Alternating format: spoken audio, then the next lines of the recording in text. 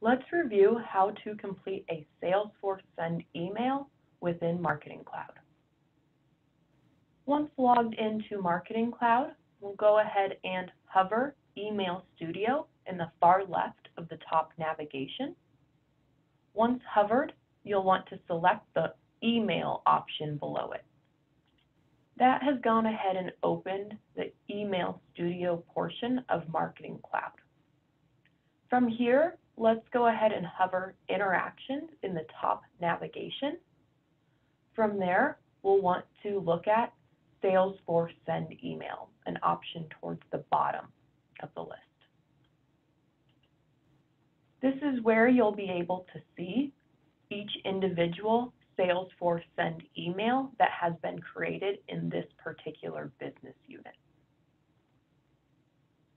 But let's go ahead and create one from scratch by selecting this Create button in the top left. The first thing you'll want to do is go ahead and name your Salesforce Send email. This is very internal. No one else sees this except folks in your business unit. We do encourage that you identify a naming convention and follow it. Once you've given your Salesforce Send email a name, we'll go ahead and select your content. So by default, the classic email tab is checked. Most people should have migrated out of there a few years ago. So we'll want to look at Content Builder emails. And from there, you can go ahead and open up that top toggle of Content Builder. And underneath that, you will be presented with the folder structure and all of the emails that have been created in your account.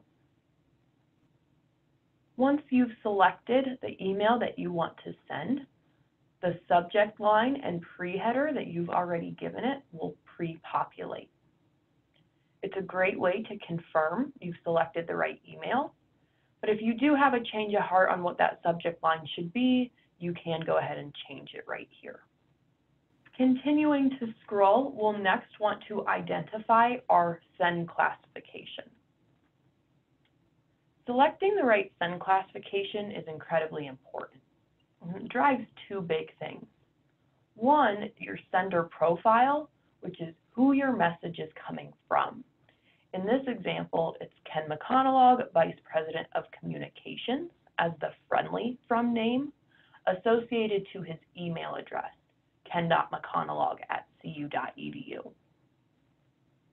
The second really important piece is the delivery profile. So for all commercial communications, we want to make sure the delivery profile is set to CU footer for all emails. This is what allows constituents to opt out of your messages, complying with canned spam. With our send classification details perfected, we can go ahead and move on to our recipient section. So it's as simple as clicking on this Edit Recipients link. From here, we want to get your audience in this targeted section. And so that should either be by way of using a Salesforce report or a Salesforce data extension. To select a report, you'll need to click on Salesforce report, so it has that gray box around it, and then hit this arrow into the targeted area. So that will open up a new window for you to search for your report. Go ahead and say Find Now. And all the reports you have access to are listed there. So do be mindful that you're selecting the right one. And now it's been added to that targeted section.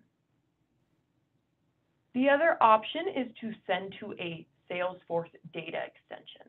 And something that's important to note about this area is that you can't send to a report and a data extension. If I were to click into the Salesforce data extension area, and it opens up all those data extensions, at which point you go ahead and just click on it and add it to the targeted. And so it's giving me, it's not doing that action because you can't mix can match reports and data extensions. So if I wanted to send to a data extension, I would actually need to remove that report, and now I'd be able to add that to the targeted. At this point, you can add multiple data extensions. It was just the combination of reports and data extensions that Marketing Cloud did not like. So with my targeted audience in there, I can go ahead and hit save. It is important to remember that your data extensions must be ran before every single send. As I return to this page, the recipients I selected are now indicated here.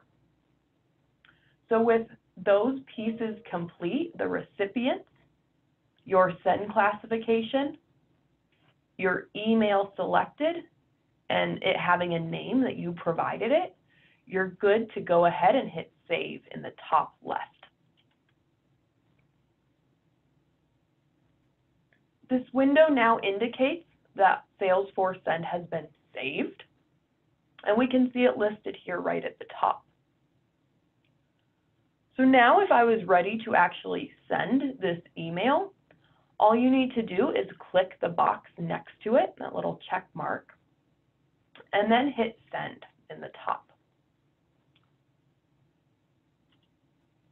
In this window, you'll have the opportunity to either send it immediately or start it on a following date and time.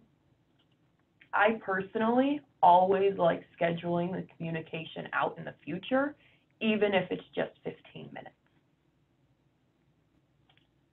The reason I do that is because I tend to get a little stressed when sending communications, especially to very large audiences.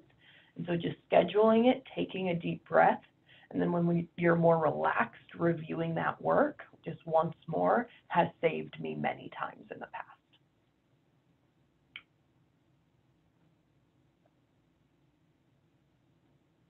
Next, go ahead and review all of the information, your message summary, as well as your audience summary and your send properties to ensure it is all correct. After that, you're free to go ahead and click this I certify all these people have opted in message, at which point you'll be able to send.